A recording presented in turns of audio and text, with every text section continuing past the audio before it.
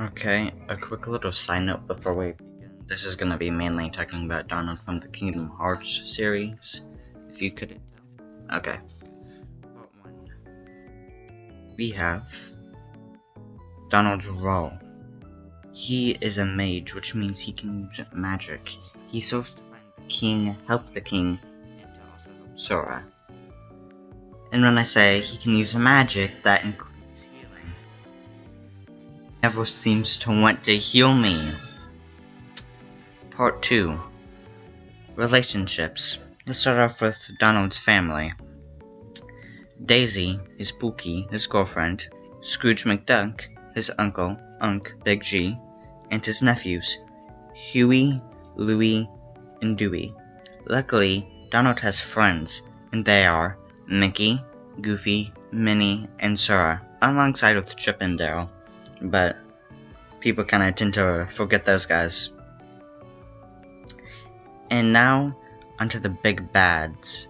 Pete, Maleficent, and Organization 13. Character development. So remember when Donald left you for Riku? And he just left? Being a poopy little duck? Yeah, well I sure remember that. But he changed. So let's watch this little video. Yes, I couldn't get the video to work, but you know, it's when Donald comes back, and that's a heartfelt moment. So yeah.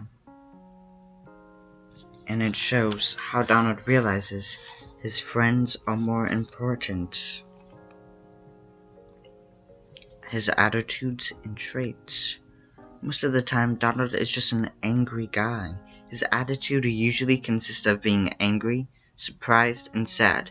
Onto Donald's traits. Some good traits that Donald has are loyalty and...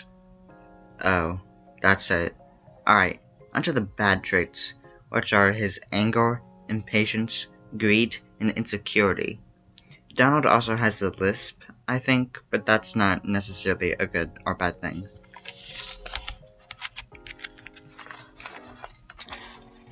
Motivation and values.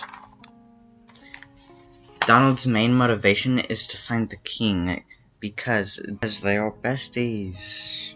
Heart. Values. Donald values friendship and money. And also a bit of power, probably.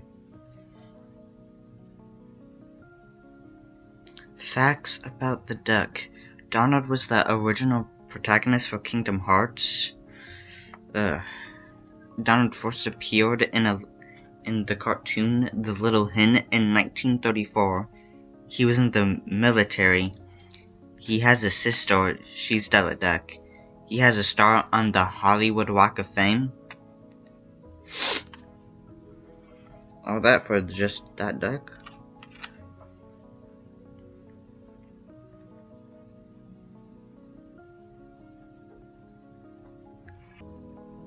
I hope you enjoyed. I would love feedback. Like if you wanted something more serious. Have an amazing day.